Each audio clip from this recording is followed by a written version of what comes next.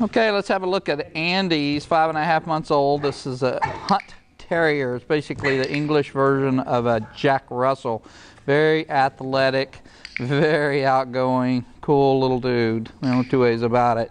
He is very, very, very smart, and he's just picking up behaviors very quickly. And one of the things we like about this breed is their athletic ability.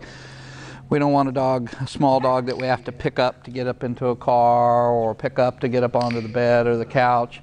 So having a small dog that is athletic was something that we were looking for when we picked this breed.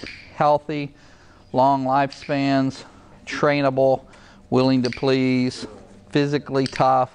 These are all the characteristics we're looking for in our small dog breeding program. Wow, what a jump. Kind of let you know a little something about what's going on in this guy's head.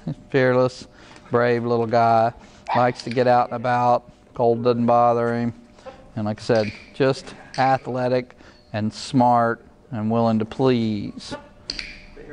Another thing we like about this breed is they're tolerant of small children, picking them up and handling them and messing around with them, where a lot of small breeds are very worried that they're going to get injured.